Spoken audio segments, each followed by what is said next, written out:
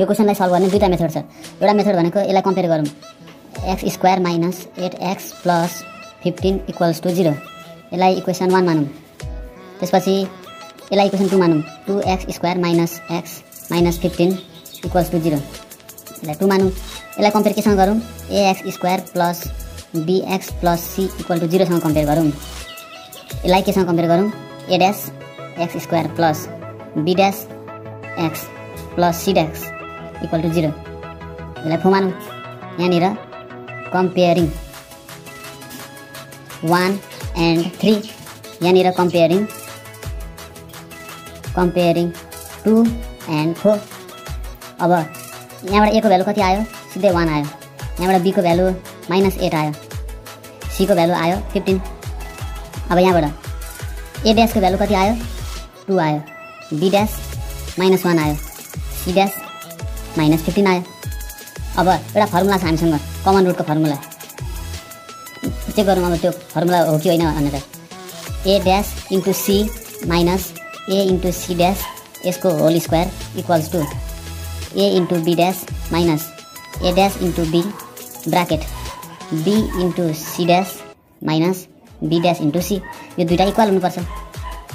और a dash भनेको 2, c भनेको 15, 2 इन्टु 15 माइनस a भनेको 1, c डैश भनेको -15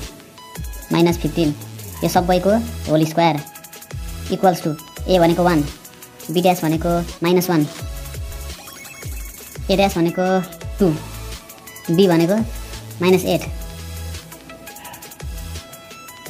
b भनेको -8, c डैश भनेको -15 माइनस b डैश भनेको -1, c भनेको 15 इन्टु 15।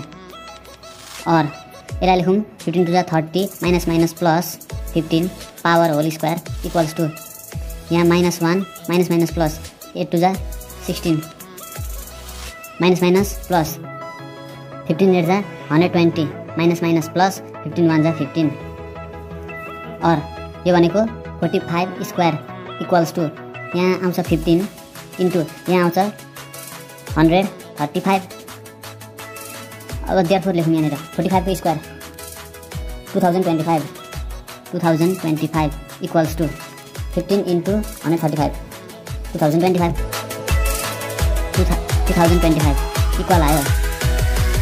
अब therefore LHS equals to RHS, so it has one root common। यसलाई यो मेथडले गर्दा पनि हुन्छ, अर्को मेथडले गर्दा पनि हुन्छ।